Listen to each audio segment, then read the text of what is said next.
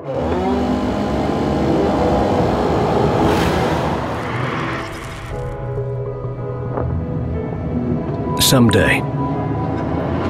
in the not-so-distant future, it happens.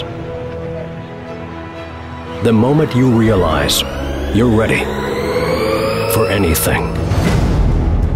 Get a degree in emergency management from Jacksonville State University and be ready for where you're going.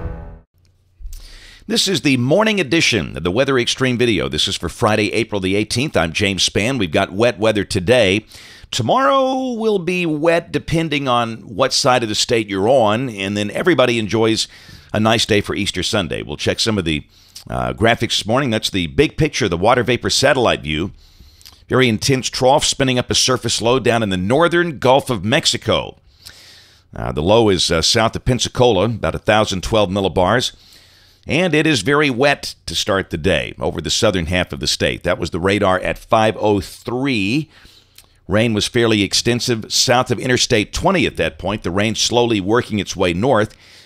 And the really big rains are south of U.S. 80. And down that way, there is a flash flood watch in effect for far south Alabama in the zone from Mobile over to Dothan. Also, that include much of the Florida Panhandle up into parts of southern Georgia. And there could be a few severe storms today over central Florida, the I-4 corridor, Tampa Bay, Orlando, Daytona Beach. You can see the really big rains south and east of here, from southeast Alabama over to the South Atlantic coast. The bullseye about 5 inches near Savannah, Georgia. And there's going to be a very tight gradient in our state as you work your way north. The amount's much lighter, with hardly any rain for the northwestern corner of the state. So we'll go from the flash flood threat down at Dothan to generally dry conditions up around the shoals. All right, let's take a look at modeling, see if we can answer your questions. This is the GFS, the OZ run, valid at 1 o'clock local time this afternoon.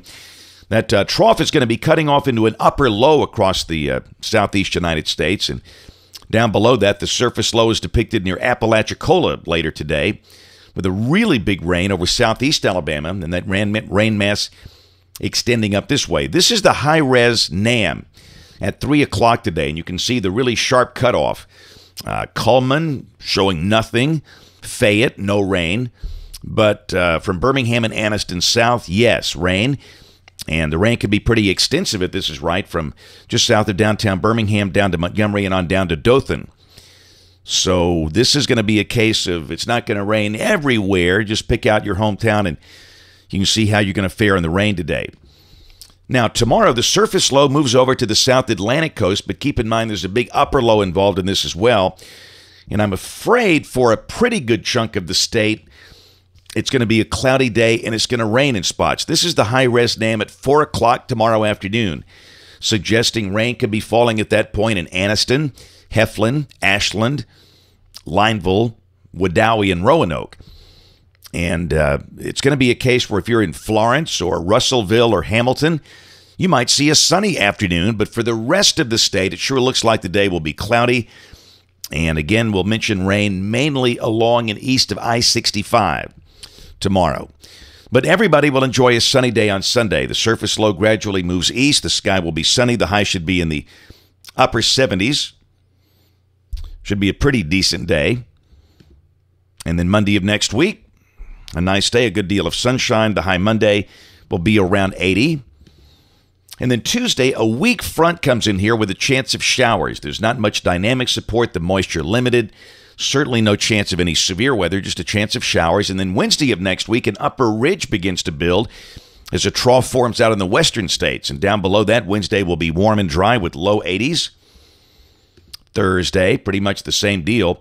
We do note a sub 1,000 millibar low out across the plain states. We'll have to watch for maybe some severe storms over Missouri, parts of eastern Kansas, northeast Oklahoma. But again, because of the ridge, we should be warm and dry. And a week from today, the surface low is over Wisconsin. And again, there could be some severe storms south and east of the surface low, but we're still with ridging, and we should be warm and dry. Maybe mid-80s, should be pretty warm in there. And then Saturday the 26th, the surface low moves up toward Canada with a trailing front. We'd have some showers, maybe some thunder, but for the moment, that does not look like a severe weather problem here. We'll check the end of the forecast, May 3rd. You can see how the ridge over the Gulf is beginning to move north. The main dynamics a bit north of here. That's suggesting a cold front, maybe some showers and storms. But the good news, no big, screaming, severe weather threat showing up here over the next 15 days. That's it for the Weather Xtreme video today. We'll have notes in the blog. Next video here by 4 o'clock this afternoon. If you can, catch us on the live stream of the television side this evening, ABC 3340 News at 4, 5, 6, and 10 o'clock. Thanks for watching. Have a great day, and God bless.